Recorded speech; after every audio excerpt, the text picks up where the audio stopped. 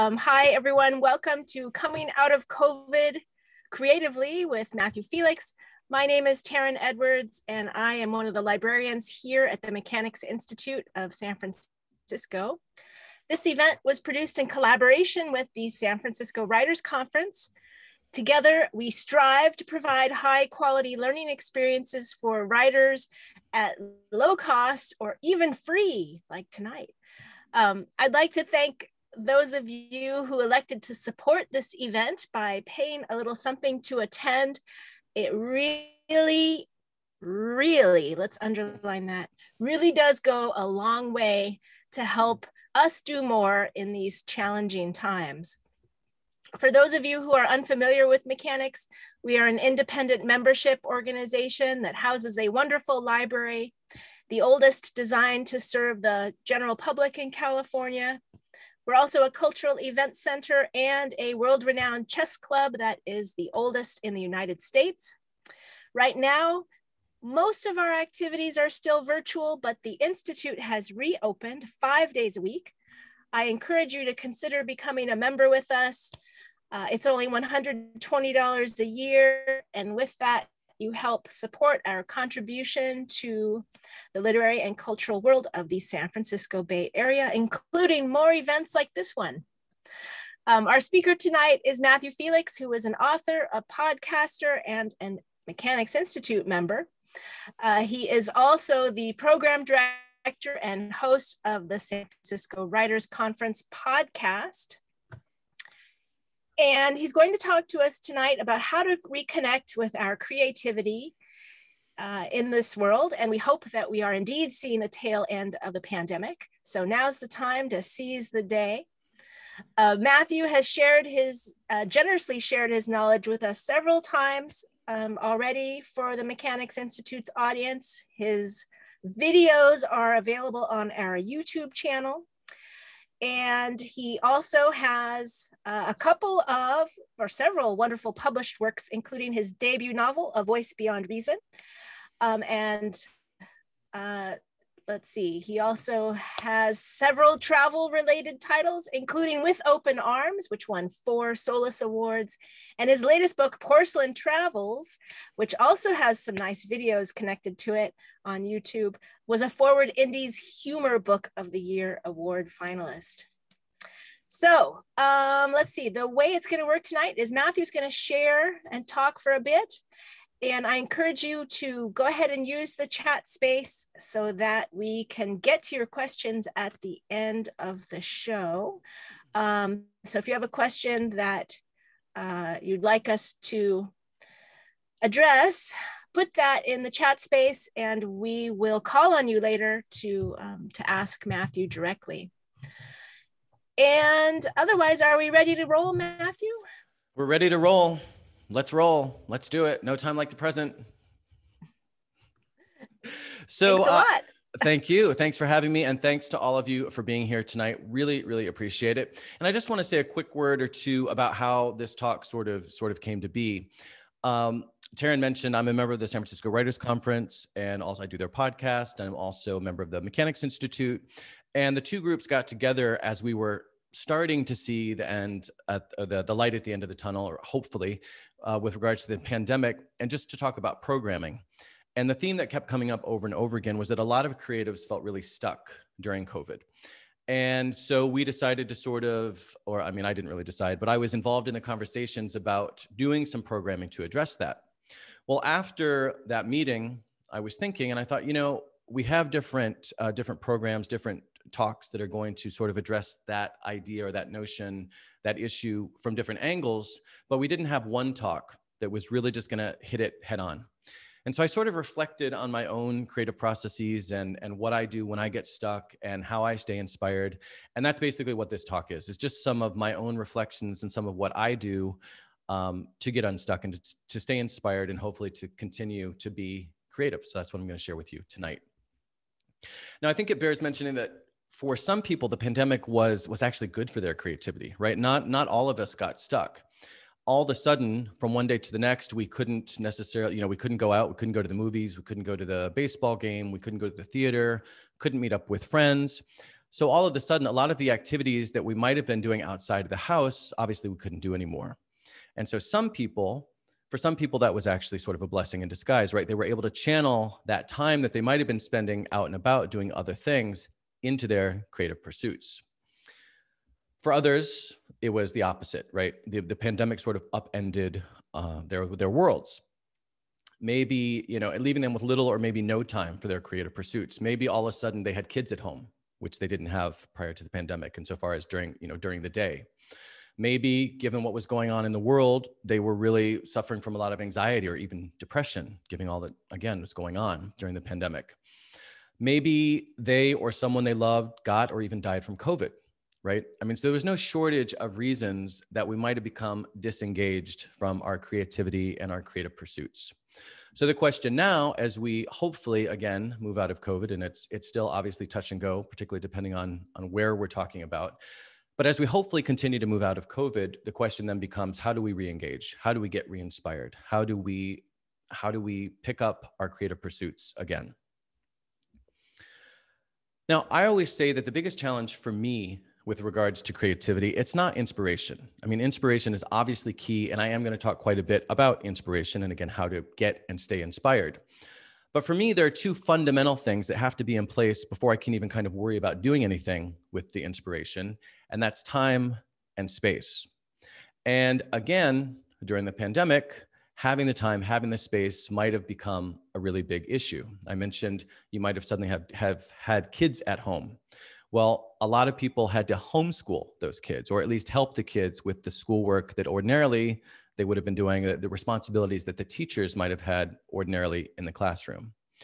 I have some friends who are professors. Well, as you know, all of a sudden the professors had this tremendous amount of additional work to be done so that they could pivot and start teaching online. So those are just two really obvious examples of ways in which all of a sudden, because of the pandemic, time that a lot of us might have had to dedicate to our pursuits was suddenly had to be earmarked for other activities, and we didn't really have a choice about it. It's the same with space. In my apartment, usually during the day, it's pretty quiet. With COVID, that all changed dramatically. This building where I am right now in my apartment, it's basically got tissue paper walls. So all of a sudden, whereas ordinarily my neighbors are out in the office during the day and I'm here doing my thing, being creative, being productive, doing whatever it is I might be doing, all of a sudden I'm hearing the Zoom calls upstairs. I'm hearing the conference calls from downstairs, and I'm hearing my neighbors next door. So this space where ordinarily, again, I could be productive, suddenly I couldn't, at least not as much. I mean, I put earplugs in and, I did what I could, but I sort of felt trapped. And it was that much worse because ordinarily I would just go to a cafe, or I would go to the Mechanics Institute library. There are lots of spaces out and about where I can work with the white noise. Well, I was denied those. We were denied those places, right? Those sorts of options when working at home or just being at home or wherever we normally work suddenly wasn't available to us. So whatever your particular situation is, as we're coming out of COVID, that's the first question I would ask myself, or the first two questions I would ask myself is, am I set up with the time and the space with which to resume or jump into my creative pursuits? Now, for some of us, we're lucky and things have more or less sort of gone back to how they were before the pandemic, insofar as these issues are concerned, at least.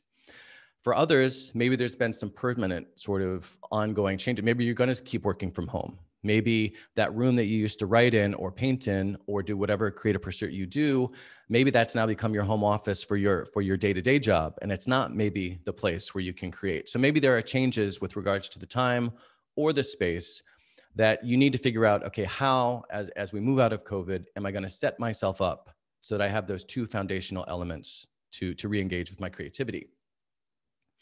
Now, I can already hear someone saying, maybe all of you saying, or lots of you saying, because I know I say it, but I just don't have the time. I just don't have the time. Well, I would argue that it's not about having the time. It's about making the time. When I was working the 9-to-5, all of my friends knew not to contact me on Sundays. I turned my cell phone off. I didn't look at my email. I didn't make any plans. And the reason for that was, if I didn't have one, for me, day, it doesn't have to be a full day, but for me, if I didn't have one day, if I didn't have that time prioritized and roped off and protected from all the other obligations and things that I even wanted to do, any sort of distractions. If I didn't prioritize that time, I wasn't going to be creative. I wasn't going to work. In my case, I wasn't going to work on my novel. So if you can't make the time, your creative endeavors, they're not going to happen. So again, it's sort of not a choice. Now, maybe you've only got 10 minutes a day or 15 minutes a day. Maybe you've got a whole hour or a whole, Sunday, like I was just describing.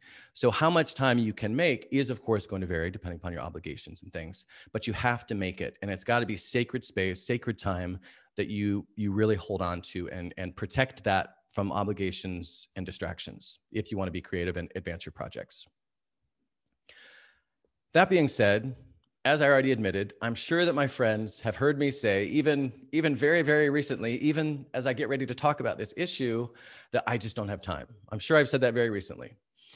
Now, but what I've noticed is that if I want something bad enough with regards to my creative pursuits, I make the time. Again, it comes back to that notion of making the time. I made time to prepare for this talk. It took me several hours to prepare for this talk, but for me, it was important enough. This is a form of creative expression that I really enjoy, that I want to be involved in. I'm grateful for the opportunity, so I made the time. I did 2 San Francisco Writers Conference podcast episodes this month, each of which takes 10 or 15 hours. Again, I made the time because I love doing the interviews. I get so much out of it. I enjoy making the connections with the authors and being able to share what I learn about their work and the themes we talk about with others. So I find the time to do it, even though I've got a stack full of, or a pile very high of work I need to do for my clients. I make the time. I have a friend who will tell you that what he wants more than anything else is to prioritize and to pursue a particular passion in which he not only has tremendous expertise, but he already has a certain renown. And yet every time I talk with him, and I don't even actually try anymore, every time I used to try to talk to him about what he could do to prioritize that and make that more of a focus, he would tell me he didn't have time. And yet every time someone would ask him to be on a podcast, ask him to do a workshop, ask him to make some sort of appearance, he found the time. He made the time. So again, I'm not criticizing or faulting him because I do the same thing. I'm just trying to underscore and illustrate how sometimes we have to ask ourselves, do I not have the time or am I not making it? If I'm not making the time, if that's really what's going on, then I might need to look a little more deeply and sort of under the surface for any underlying issues or obstacles that might really be preventing me from engaging with my creativity. Maybe rather than not having the time, I no longer have the interest. If let's say I started a novel 3 years ago, 4 years ago, and I didn't touch it during COVID, and maybe I haven't even touched it since as we've started to emerge from COVID. Well, maybe I'm no longer that into the project. And maybe more importantly, that's okay. We often get, maybe I need to move on to a project that does inspire me. We often get hung up on this notion that because I've spent the time and the energy and oftentimes the money on some creative endeavor, then I need to see it through to the end. And I am all for seeing things through to the end. I'm certainly not taking issue with that. But sometimes that project that we thought was going to be my first novel, for example, it's not actually going to be my first novel. It's going to be my first attempt at writing a novel so that I learn what I need to learn. And this is in fact what happened to me, to go on and write what turns out to be my first novel that I actually publish. My first novel, what I thought was going to be my first novel, it just went all over the place, right? It just went all over the place. And I eventually realized this isn't going to happen. But, and I resisted letting it go, of course, because of I put several years or a few years into that first attempt. But I realized that it wasn't a waste. These sunk costs weren't, they're gone. I'm never going to recuperate that time and the energy, but that's okay because I learned how to structure. I learned how to structure my plot. I learned about character development. I learned a lot of the skills that I needed because I made so many mistakes. I learned from those mistakes, and that's what that project was about. So letting it go wasn't some sort of failure.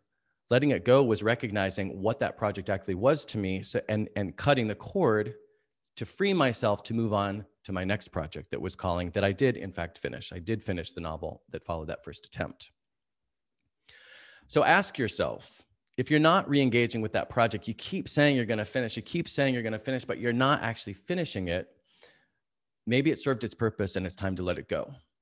And if it is, then I hope you'll give yourself permission to do that. So again, you can move on to what is really calling and really inspiring you now.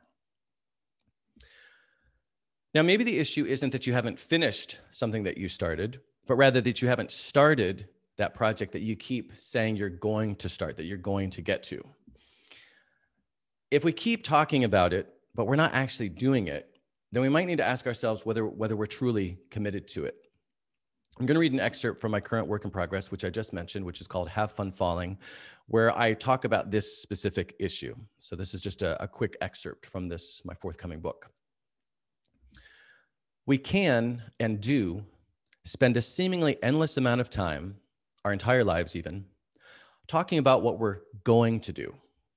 If we say it enough, if we proclaim it loudly over and over to ourselves and to others, eventually we convince ourselves that we mean it. We start to believe it. We accept it as truth. Yet nothing happens. Saying we're going to do something, change jobs, make a move, lose weight, write a novel, means little. Saying we're going to do something is to defer an action to some vague future. Our power lies in the present. Telling ourselves otherwise is dubious self-deception. It's deluding ourselves into thinking or into believing we have made a decision we haven't actually made. In our delusion, we find self-serving refuge, the disingenuous satisfaction of having accomplished something without any effort, uncertainty, or risk, when in fact we've accomplished nothing at all. Nothing changes until we decide and take action. We take action in the now. Then and only then, doors open. And so if the doors aren't opening for you, if your project's not getting off the ground and you keep saying you're going to do it, but you're not actually doing it, then I would suggest that you ask yourself if you're really committed to the project, if you've really decided that you are in fact going, this is something you want to do and that you're going to do it and that you're going to commit to actually getting it off the ground. If not, if you have committed but nothing's happening, then what needs to change? What's stopping you? Again, as Aristotle said, action is the key to happiness, and it only takes one action to get the ball rolling. Something else that could be preventing you from re-engaging with a project or getting one off the ground is it's very, very familiar. This is not going to be surprising to any of you. In The Artist's Way, Julia Cameron says, quote, "Most of the time when we are blocked in an area of our life, it is because we feel safer that way. We're afraid. Fear constantly rears its ugly head and gets in our way, right?" I have been working on a book for years, for maybe 4, I don't even, at this point, maybe 5 years. And whenever people ask me, how's it going? I often say it's going pretty well. I'm almost there, but I haven't quite had the time lately. Like I said, I'm guilty of that as well. I haven't quite had the time to finish it. Well, a few months ago during the pandemic, I was going through some files and I noticed that, and I had actually forgotten this, so I don't know, maybe I just blocked it out. But I noticed that I had finished a query letter months ago, maybe, or was it a year ago? Anyway, it's quite a while ago. Yeah, no, it was more than a year ago. I had finished this query letter, and yet I hadn't done any querying.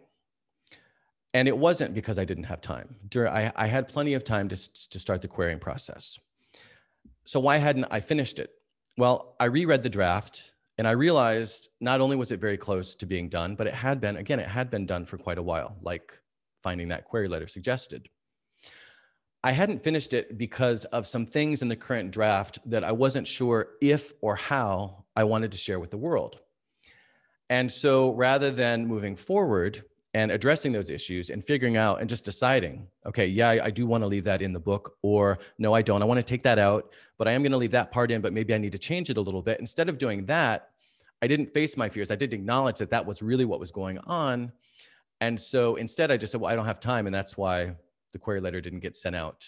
And the book just got sort of stopped in its tracks. And I had plenty of other things to distract me, right? So often we need to stop and we need to look at that deeper truth. Now, so if you're stuck creatively, then, I would ask yourselves, is it fear? Is there some fear that maybe I hadn't acknowledged that is actually holding me up? As soon as we name our fears, identify our fears, then we can face them, then we can address them. And that is what I did. I did go back to the draft. I did look at the sections I wasn't so sure about. And I don't think I took anything out, but I did sort of rewrite some parts so that I felt comfortable then sharing what I was going to share with the world. That book is now with some beta readers. I'm getting feedback on it. I still haven't finished it, but identifying that fear, realizing it wasn't about time, there was more going on, helped me get over that hurdle and get the project moving again. The other thing I should say before I move on from fear is fear can take many, many forms, right? My fear was rather specific, but we can be afraid of success. We can also be afraid of even finishing. That was something that I encountered when I did finish my first novel. As I was getting to the end, I realized I was sort of dragging my feet or dragging my claws, down the side of the wall. I was sort of resisting finishing the book, even though I'd been working on it for 10 years, which seems counterintuitive and maybe even a little crazy. But there was a part of me that was sort of like, well, wait, what am I going to do when this thing that has been so central to my life day in, day out is no longer there, right? And what's going to happen afterwards? What sort of void is going to open up? So point being, that's just another example of the form that fear can take and how you can also not necessarily readily identify sometimes that that's what it is. So those are some obstacles to re-engaging with our creativity, things that might come between us and re-engaging or starting a project sort of at that high level. But let's say I don't have any of those issues or I've worked through them and I actually am engaged. I'm in my project and I'm doing whatever, I'm creating, I'm in the process. Let's talk about some things relative to that process, to the creative process that we can do to avoid blocks and to stay inspired. Well, first off, just because we seem to be, again, fingers crossed, coming out of this pandemic, doesn't mean that we've suddenly resolved any lingering issues, any feelings, any of the anxiety that we might have felt during the pandemic itself, right? We might still be depressed. We might be grieving if we lost someone. We might be grieving if by things that we lost insofar as, my favorite restaurant closed, one of my favorite cafes closed. We might be grieving on a lesser level, things that changed in our day-to-day life that we really cherished that are no longer around thanks to the COVID, thanks to the pandemic. Never mind that even not having dealt with the pandemic, that's also just life, right? We get stressed, we deal with anxiety, we get depressed, we get preoccupied. That's just part of life. So before you throw yourself back into your creative endeavors, if you haven't yet, or if you already have, and you just want to make sure that you continue moving forward, I would suggest asking yourself, have I looked at sort of my overall well-being, any bigger picture issues that might have resulted from the pandemic that maybe I haven't faced head on and that maybe I need to deal with? Again, anxiety, stress, grief. Then of course, physically, there's a lot of us, I have no idea who I'm talking about, but might have put on 10 or 20, the COVID 10 or 20 or 30, right? So there's the physical aspect as well, because as we know, our physical, mental, spiritual, and mental health, it's all connected, right? So are there things, again, that resulting from the pandemic that you haven't yet necessarily addressed? The gyms are open again. Do you need to get back to the gym? Things just to kind of address your overall well-being, because again, that's just like time and space, that underlies it all, right? And there, there's this trope, of course, of the tortured artist, the tortured writer who's drinking all the time and just living, this crazy life, and that's what it takes for them to be at their most creative. I think most of us know that, fortunately or unfortunately, because it does sound somewhat fun, I guess, sometimes, the reality is we're going to be more, our most creative, our most focused, our most productive when our overall well-being, when we're taking care of ourselves, physically, emotionally, spiritually, mentally. So in addition to that high level, why our physical and mental health is important, it's also very specifically important to our creativity because we've got to be able to clear our minds to be our most creative, right? We've got to be able to get out of our heads. And that's hard to do if I'm really worried, if I'm really distracted, if I'm really depressed. It's hard to clear my mind so that I can let inspiration come in, so that I can go with the flow, so that I can open up to that inspiration, to my creative self. This includes, of course, the rational mind. So one, I was talking more sort of emotionally if you're preoccupied, but it's also the rational mind. If we're constantly just processing, constantly trying to figure things out, constantly in that sort of mindset, then that also gets in the way of being able to be open to and attuned to that inspiration that we need in order to be creative. Also, that part of our mind that's telling us what we need to do, what we should do, what we have to do, all of that gets in the way. And so it's really, really essential, at least for me, to be able to clear my mind so that I can really let that get into that creative flow. So how do we do that? One of the best ways of getting out of our heads is to get into our bodies, right? According to Merriam-Webster, the word inspiration, quote, comes from the Latin inspiratus, the past participle of inspirare, which is to breathe into, or to inspire. In English, the word inspiration has had the meaning, quote, the drawing of air into the lungs, i.e. related obviously to respiration. Point being, getting inspired, it's not just an intellectual notion. It has roots in getting into our body, bringing something into our bodies, in this case, a creative life force, right? It's why we talk about creating from our hearts. It's why we talk about going with our guts, right? Particularly when we're being creative. Why did I paint that way? Because I just felt it. I didn't think it. My rational mind didn't tell me to paint that. My rational mind didn't tell me to write that sentence. I was just in the flow and it was just happening. Well, it was just happening and I was in the flow because I was able to clear my mind. I was able to get into my body. Nothing helps us to get into our bodies better than breathing. Then again, inspiration. If I'm not meditating regularly, then I get disconnected with my creativity.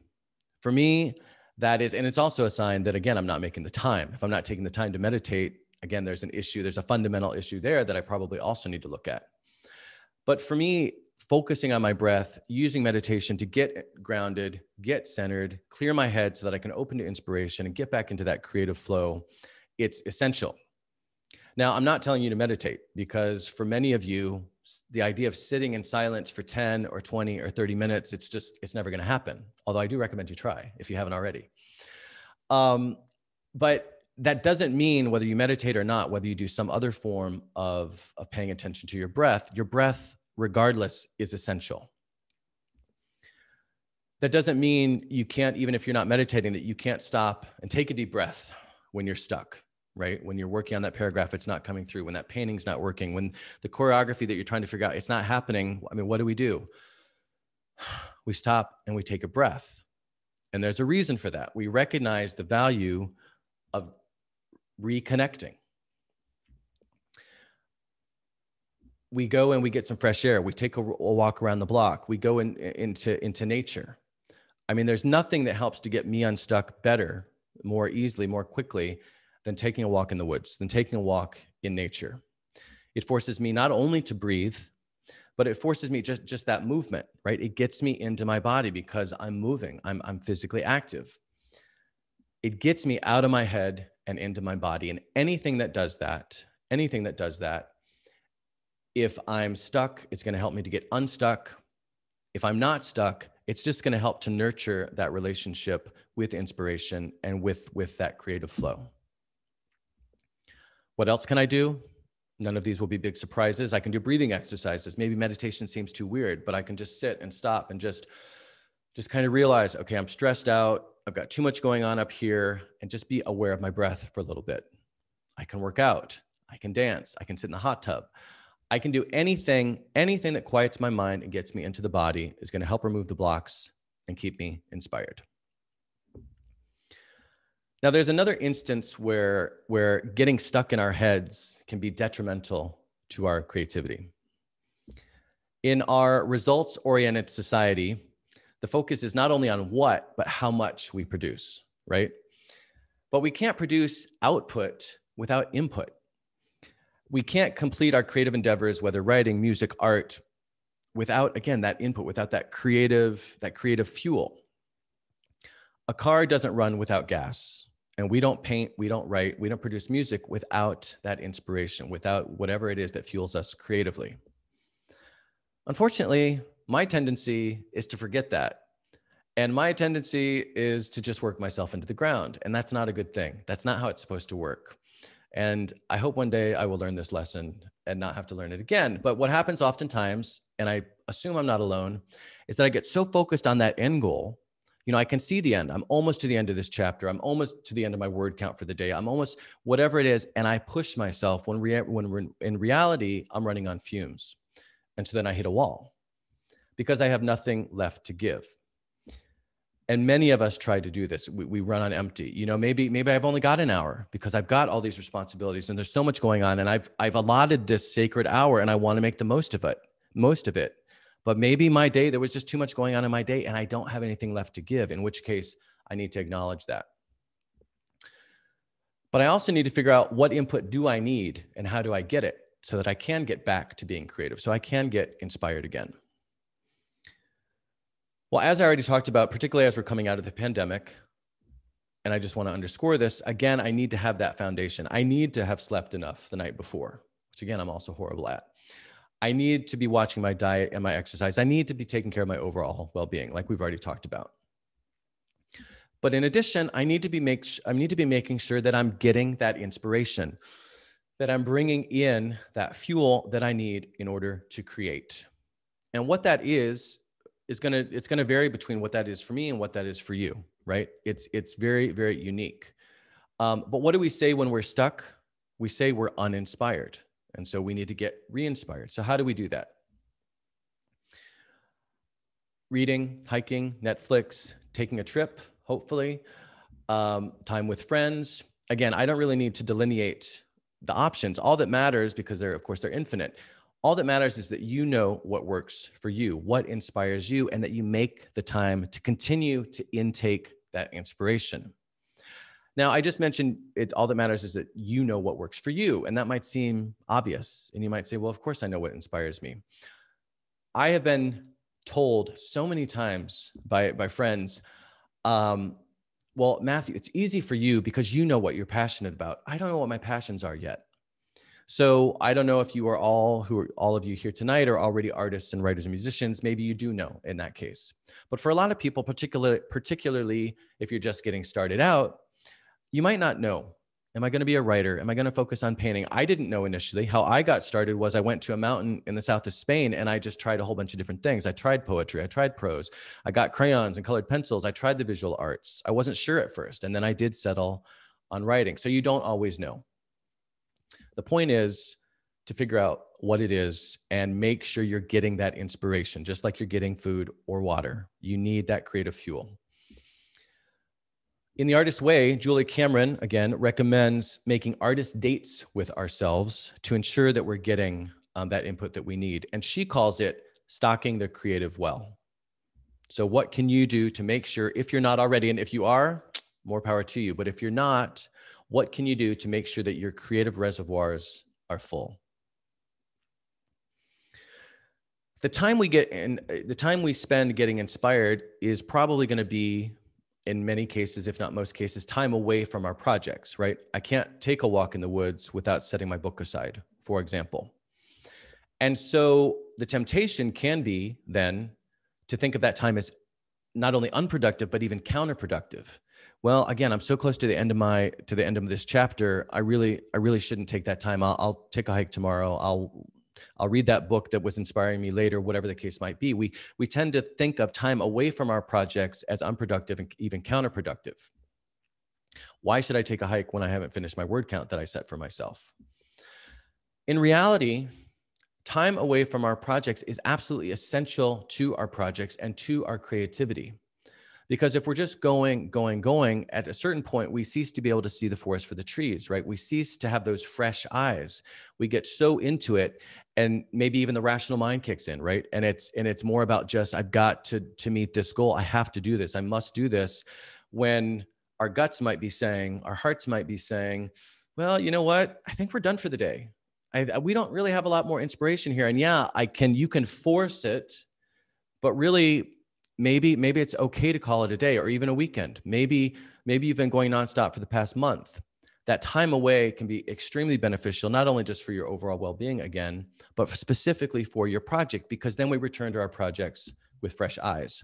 And I'm really not just talking about a hike. I'm talking about a weekend or a week or a month. I have a client who, she's so close to finishing her book, and she was like, if I can just do this, and this, and I could just tell what she really needed to do was nothing, because she wasn't at a place where she was going to be able to revisit her draft with fresh eyes. And that's really, really important. And the end product is going to be so much better if we take the time to do that sort of thing, to take time away. Often what's blocking us wasn't something that we had to figure out. It's something that we need to give time and space to work itself out. Because that's the other thing of taking time away. Oftentimes I'm stuck for whatever reason, and I try to figure it out. Again, the rational mind comes into play, right? I'm trying to figure this out. When I take the weekend off, if I've been really working and what I really need is that time away, so many times, and I'm sure most of you have experienced this at some point, you come back and the problem just dissipates because it worked itself out. But it's only going to work itself out if you allow the time and space for that to happen. Sometimes we step away and we turn our attention to another project, another story, another painting, another whatever that we're working on. But at others, we just realize, again, we need to rest. Maybe you need to let yourself sleep in. Maybe you need to just spend a day napping. I mean, I think there's again, this work ethic that we have that we need to keep going. And sometimes we just need to sleep. So I would encourage you to sleep. When it comes to creativity, doing nothing can actually be doing a lot. So once we're re-engaged with our creativity and once we're re-inspired, there's something essential to ensuring that we stay that way. And this might be the most important part of my talk. I think it probably actually is. We have to stop everything. Every time we get a flash of inspiration, we've got to stop everything.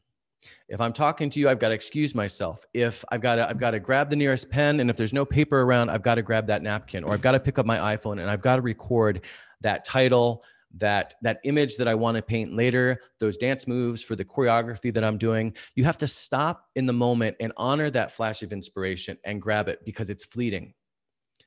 It's just, and we think, I'll remember that later. And then sometimes we do just as often, if not more often than not, we don't. It's just like with our dreams.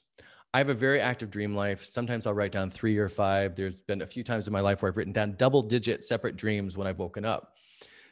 Now, that doesn't always happen, thank God, because I don't have 2 hours every morning to write down my dreams, but it's the same idea.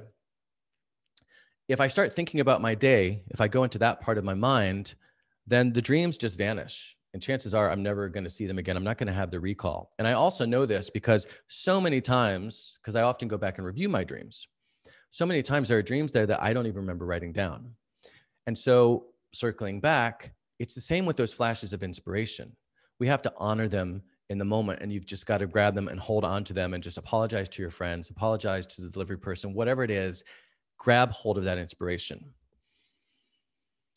Inspiration is like a guest. If you come to my house and you knock on, I don't have a house. If you come to my apartment and you knock on my door and I don't let you in, then you're probably not going to come back. If you knock on my door and I let you in and I serve you coffee and I give you desserts or whatever, and I ask if you need a room, do you need to spend the night? If I treat you like an honored guest, then you're going to come back. And it's the same thing with inspiration. We've got to honor inspiration like a guest. It's also like a faucet. The more I turn that faucet, the more the water's coming out. It's the same with not intuition. Although actually intuition is very related. It is actually the same with intuition as well. But inspiration, the more I'm connecting to my inspiration, the more, again, I'm honoring it, the more I'm receiving it as it's coming to me, the more it comes. Again, it goes back to the previous metaphor, like a guest, the guest comes back. But we have to honor it. We have to really make it a priority. If we do that, then not only do we encounter fewer blocks, but when we do encounter blocks, they're easier to get beyond, in my experience. Now, this is probably where silencing the inner critic comes into play, right? We're all familiar with this. We all know the inner critic really, really well. The inner critic has a role. We don't hate the inner critic, although sometimes he or she shows up at the wrong time, right? So this is, in Bird by Bird, Anne Lamott talks about shitty first drafts. The inner critic has no business hanging out while we're doing our first drafts. And when I say first draft, again, using a writing metaphor, but it could be the first sketch that I do for my painting. Whatever sort of creativity, it doesn't matter. Your first iteration of your creative endeavor, just let it be shitty. Excuse my French. Just let it be messy and smelly and just get all over the place. The inner critic has no place being there at that point in the game. We have to be able to take risks and make mistakes and experiment. And we can't do that if we're already editing and censoring and doubting. Well, that's the first draft. But what I'm arguing is that it's the same for those flashes of inspiration. That when we get hit with that title, that image, whatever it is, that resolution to the issue we had with our current project, don't censor it, don't edit it, don't say, I don't think that's so good. Just see where it takes you. And eventually, that flash of inspiration, it's going to get you to the shitty first draft. And then the shitty first draft is going to become a slightly better and a slightly better until it ends up becoming a polished product. And that's where the inner critic is going to be helpful, showing you what needs to change and what doesn't, that sort of thing. But if you don't want to be blocked, then don't put up blocks to the inspiration, to your creativity. Tell the inner critic to come back later. They have a purpose. Speaking of inspiration, something else to consider, particularly as we move out of the pandemic, one thing that I'm really excited about, and I just did an entire episode of the San Francisco Writers Conference podcast devoted to this, is community. We can now, it's great that we're doing this online, and I think we're going to continue to do a lot of stuff online because it allows people from all over the world to attend these sorts of events, and I love that aspect to it. But I'm also really excited, as I suspect many of you are, to be able to get out and see people face to face and engage in community activities face to face. So using writers as an example, because this is just an easy one, whether it's a writers group, whether it's a literary event, whatever it is, it helps us to stay motivated and inspired. When I was in a writing group, I knew that every 2 weeks I had a deadline. So it kept me going. When I go to Babylon Salon, which is a literary series that I really like, inevitably, when that event is done, I just want to run to my laptop and start writing again. I'm always so inspired. So participating in communities, whether online or now, hopefully also in person, can be a great way to get unblocked, to stay inspired, and to stay motivated, particularly as we come out of COVID and get to see people face to face again. I want to wrap up with the idea of, excuse me, there are a lot of people who will tell you how you should do this. Again, this being painting, music, art, writing. There are so many people tell you how you should do it. They have the way and you should do that. Stephen King says writers need to be reading constantly. Lots of writers say you have to write every day. Lots of writing organizations say, word count. You got to write a certain amount of words per day or per week or whatever it is. And that's how you become a writer through that practice. Well, personally, I don't read half as much as I would love to. I wish I could read so much more. I do read, obviously, but just not as much as I would like to.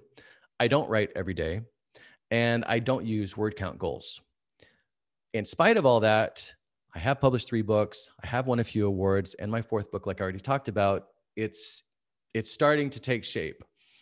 So I'm not taking issue with any of those tactics, right? That's not the point. Reading is great. Like I said, I love reading. Writing every day would be ideal. And I think that word counts goals can be really, really helpful to a lot of people because you see at the end, you've reached that word count goal and you have something tangible that shows that you've been at it. You have something to show for it. So I get it. My point is simply that what works for Stephen King, what works for someone in your writing group, what works for me might not work for you. And the point is, I would argue that each of us has a much better chance of staying unblocked and inspired and creative and productive and motivated if we find our own processes. And we do that, of course, by experimenting. I am never going to be one of those writers. I admire them. I'm never going to be one of those writers who gets up at 6 a.m. before the workday and writes for a little while. I've tried it. It literally makes me feel nauseous. My body is not made for that. Instead, half of the writing that I do gets done between 11 p.m. and 2 or 3 a.m. I am a night owl. I am one of those people who physiologically I'm just incredibly productive at those hours, which is one of the reasons I'm so glad I don't do the 9 to 5 anymore. I need my own schedule, but I'm extremely productive. No one's emailing. There's no place to be. It's quiet. So that's what works for me. And a lot of you, the idea of working from 11 to 3 a.m. is not going to work for you, right? So the point is, again, is to find our own process, find what works for us. So as we hopefully continue to move out of COVID, I hope you will set yourself up to have the time and space to be creative if you're not already set up for that. I hope you'll take an honest look at projects that might have served their purpose and take definitive action on ones that you've been putting off, including facing any fears that might be getting in the way. I hope that rather than working yourself into the ground, you'll see the value in occasionally taking time away from your projects, and that you won't let your inner critic get the better of you, instead allowing yourself to take the risks and experiment and make mistakes. I encourage you to take care of your overall well-being so that you can approach your creative endeavors with a clear mind, thereby allowing you to open to inspiration. And when inspiration shows up, I hope you'll receive it like a welcome guest, honoring it so that it comes back again and again and again. Lastly, I hope you'll seek support from other creatives, and that rather than simply following someone else's process, you'll find one that works for you, one that enables you to come out of COVID creatively. Thank you. Thank you so much. I'm inspired already. Good. That was the hope. That was the point. Does anyone have any questions? Just like raise your hand, or no one's put anything in the chat space. Although I guess, no, it looks like Nancy. I see some stuff there. Nancy has a question. Nancy, do you want to ask Matthew directly? You can unmute yourself. I'm going to go into gallery view. Yeah. Hi. Hi, Nancy. Hi, Matthew. Thank you. You had some good suggestions. I guess I'm just dealing with, I'm bored to tears with myself. I'm so lethargic. I'm retired. I sunk into COVID and I'm just going to say existed. I'm not saying this is a good way to get through COVID.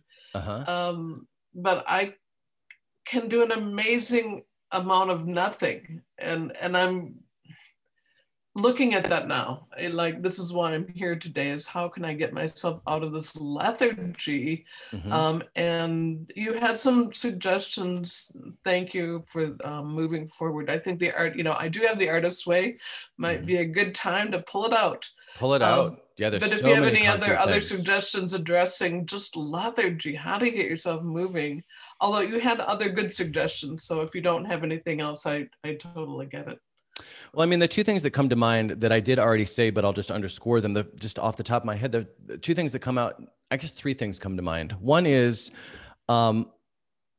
what inspires you, figure that out, and not Netflix. If you're stuck at home, I love Netflix, but what maybe outside of the home, what inspires you that's going to get you out and get you back into the world and get you off the couch and just get you excited about re-engaging. Part of that might be what I just got done talking about which is also regards to community, right? You came here tonight because you knew that being with other people was going to help you to kind of get back on track and get the juices flowing again and hopefully start the process of getting you re-engaged. But then the third thing would be that expression that I said, because it's always about this. Action is the key to happiness. Do one thing that's going to get you out of that lethargy. Again, this is the first thing. So maybe for you, it's doing the second thing, right? But off the top of my head, those are kind of the three things I would do. It sounds like figure out something that inspires you outside of the house, join up with some other people, and whatever it is, just take that next step. Because as you take when we take one step, again, there's a cascading effect. So that's what I would recommend off the top of my head. Yeah, I have a little project that I keep going, well, who would want that? But just in terms of getting me moving, I guess it's good to move forward with something. Well, my quick response to that, and then we can go to somebody else, but my quick response to that would be, it doesn't matter who would want that. Do you want to do that? Right? If I wrote my novel because I'm hoping that, it's going to be a bestseller, and my happiness and my satisfaction with my creative endeavor is dependent on that, then I might be setting myself up for disappointment. So I think, and I hope that's the case. I'm still hoping to have a New York Times bestseller. It's not that I don't want that, but I have learned that it has to be, at least for me, about I'm doing this, whatever form of creativity it is, I'm doing it because I love it, because I have to do it, because I want to do it for me. And usually, inevitably, it is going to resonate with somebody else. But even if it doesn't, just theoretically, if you're doing it for you, then that's not a problem. And so I would start there. Don't think about how it's going to resonate with someone else. Just, are you enjoying it? Are you inspired by it? If so, keep going ahead, and again, be surprised at what doors open as a result of that. Thank you. I appreciate that. I have some friends who aren't quite so encouraging, so I will try to keep your words in mind. Then I would also then I would add, be careful who you're getting, who you're asking for feedback. They might love you and they might have your best intentions, or your best whatever that word is, at heart.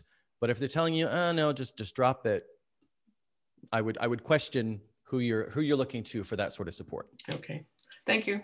Yep. Hi. Diane LeBeau. Kate, you had a comment. Oh, Kate. Sorry. Go ahead. Hey. Well, thanks, Matthew. That was a great talk. Is my sound okay? Your sound is amazing. Okay. Well, Matt, I just finished my book and it had my first launch. You can see it behind me there, Dancing on the Wine Dark Sea. And Matthew really helped me get it finished, and we're out in the world with it now, marketing it. So everything he said is true. It's interesting. I'm a tremendous procrastinator. It took me decades to finish this travel memoir, as all my friends know, and they're cheering because they don't have to hear about that it's not done anymore. Thanks, Kate. And thank those of you who were at my launch. I feel, well, first of all, the pandemic was actually good for me. It wasn't that different than the way I live all my life. I'm always in libraries or my study. And then I get together with writers or friends now and again. So that was not that much of a hardship. And now in a way it's a transition, because now I don't have the schedule to get my writing done every day. So I'm free of anxiety to a great extent, but I'm learning a whole new process of the marketing thing, which is kind of overwhelming. So I'm trying not to be overwhelmed by that, but I'm also enjoying taking a break. And people ask what my next book will be. And am I supposed to feel anxiety about that? I don't know. I feel really happy that I don't have it. I'm anxiety-less at the moment. That is an enviable position to be in. I would just enjoy that as much as possible. And yeah, you just launched your new book, so you don't have to figure out what your next one is yet. Yeah. And if you're happy, that's the goal. Right. So if you're organically compelled later on to take on another project, then your gut, your heart will tell you that later. For now, just be happy and focus on this most recent victory and getting it out into the world. Well, Matthew, you're a wise person, and I appreciate, and so many of us appreciate your words of wisdom, including Aristotle's quote. Thank you. Thanks. Kate, you had a comment in support of Nancy. Did you want to talk for a second about what's inspired you recently? You're muted. Yeah. Okay, I'm unmuted. First of all, congratulations, Diane LeBeau. I'm so excited about your book, and I wish I'd been there in person, but I did see the clips. And I think what you just mentioned about Matthew and how important he was in, really helping you finish the manuscript and get it off the desk and published is so important. So what happened to me was during the pandemic, I think I did go through what Nancy is describing, this lethargy. And it was very, very deep. And I think, you know, again, my mind, body was so preoccupied with the grief of seeing the city empty and my son far away in South America, trapped. And we all felt trapped. And I couldn't really disengage from those anxieties and come back. At the same time, I was trying to promote my book, which had launched in June of last year. So I think what really connected with me, and this might sound a little weird, but when the Black Lives Matter movement came through San Francisco, I enrolled in a class on white supremacy. And that caused me to go deep within myself to really investigate white privilege with an online group. Once I began doing that, it again inspired me to begin looking more closely at my own life and seeing it through that lens of white privilege. So, and then that led me to another class, which was called Memoir Fusion, to look at the ways history and other aspects, different contexts, connect to one's individual life. And I know Diane looks at that in your memoir, but to do a personal memoir and see how it intersects with other groups further inspired me to think about that and begin writing. So those were the points of inspiration I never would have imagined would occur that came out of the pandemic and just hit me right in the eyes and began a whole new process of self-reflection and therefore self-expression that led to writing. So those are ways to look at how community, even if it's online and now in person, can really enrich who we are and how we are inspired. So, and you're right, Matthew, everyone's process is unique. Mm-hmm. But I love, thank you for sharing that, because I love that, you know, you did get into a funk like we all did. And yet you were open enough all the same. And maybe it took a while, maybe it wasn't overnight, but you were in tune enough to that inner voice, to that inner voice, that feeling in your gut saying, wait, there's something here I want to explore. There's something here.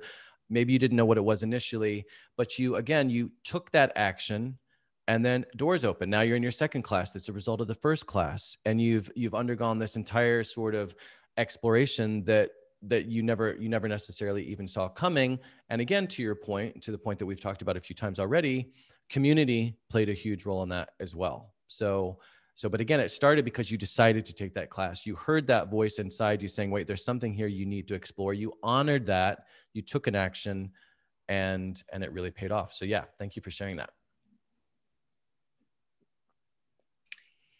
Yeah, I'm always struck myself about how the people that I hang out with, if they are passionate about their projects, then some of that passion always kind of rubs off on me. So it's infectious. It's absolutely infectious, which is just, I love that aspect of it, right? It's really sort of magical in that sense. I can't listen to Kate sharing her experience without getting excited myself and inspired. And never mind Diane's experience, which I know intimately, but yeah, we can't, it is infectious. And that's why community is so important. That's why I did do that entire episode on the San Francisco Writers Conference podcast, because I didn't have community when I was starting out for so long. I was one of those writers, like so many, who was in the turret for 10 years, just kind of doing it by myself. I tried to find community. I wasn't successful.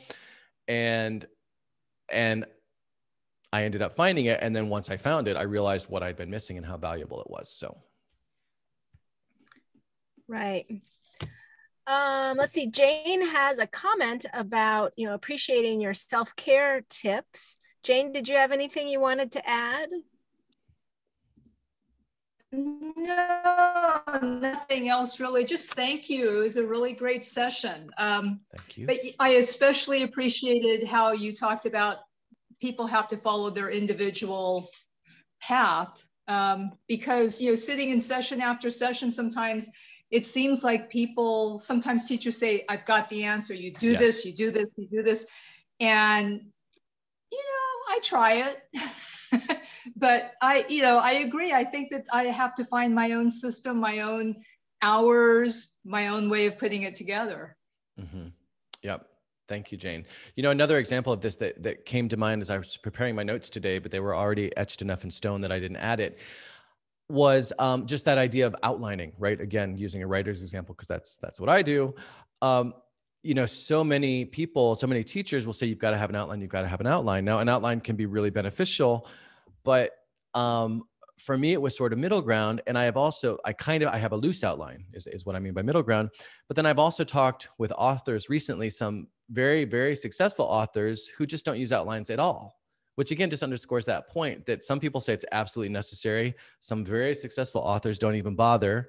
And then for me, there's middle ground, and I assume there's lots of middle ground for other people, but there is not just one way. And that's the beauty and mystery of creativity, right? That's why it's so exciting. It's not our rational mind that we're talking about here. It's not a series of steps. This is how you do it and you get to the end. We have a place for that. That's, you know, the reason and logic have a place, but the fun and the excitement and the enchantment and the inspiration of creativity is that it's not anything's possible, including how we do it. And that's exciting to me. Great. Well, does anyone else have any questions or comments? Personally, I'm looking forward to the San Francisco Writers Conference starting up or being hosted again in person in February, President's Day weekend, and myself getting supercharged. And I hope to see you there, Matthew. You will see me there. You will see me there. And again, live and in person, that's the exciting thing, right? It actually, because last year didn't happen at all, even virtually. So again, knock on wood, barring any strange variants or other surprises. Yeah, really excited that it's going to happen in 2022, live and in person at the Hyatt downtown, right? You know, it just struck me. Something that you and I have done. Matthew and I became friends over the pandemic, and 2 times now we've gone for walks, because that's what you do during the pandemic, is go for walks and hash out issues that we've had with our projects, professional and personal. And each time it's been really helpful, for me at least. I don't know about you, Matthew. It depends. To talk about kind of hit and miss out in the open air. So anyway, when you are struggling with something, sometimes it helps to just get out of your comfort zone, get out of your living room or wherever it is you normally work on your project. Talk to someone that you might not normally talk to about your project, and just breathe fresh air and hear what that person's take is on the issue that you might be having. And sometimes it really is as simple as a change of scenery, right? Especially when we've been stuck at home for a year. And that change of scenery might just be a walk around the block, or even better, if it's a walk around the block with a friend that you can bounce ideas off and help. But yeah, I mean, it's really, really important, especially if you're feeling that lethargy, if you're just feeling kind of enclosed. Good news is you can get out now. So get out, even if it's just a trip around the block, even better if it's further afield. It's really, really helps just to clear everything if we can get a change of scenery, especially after the past year. Exactly. All right. Well, I want to thank you, Matthew, as always, for sharing your knowledge and experience, and thank everyone for joining us, because, you know, I think that the exchange of ideas we've had today has definitely added to the presentation. Yes, absolutely. Absolutely. That's the point. Yes. The exchange of ideas. Right. All right. Well, thanks again. And I hope you all have a nice evening and stay safe. Thank you very much. Thanks. Thank you. Bye-bye. Bye.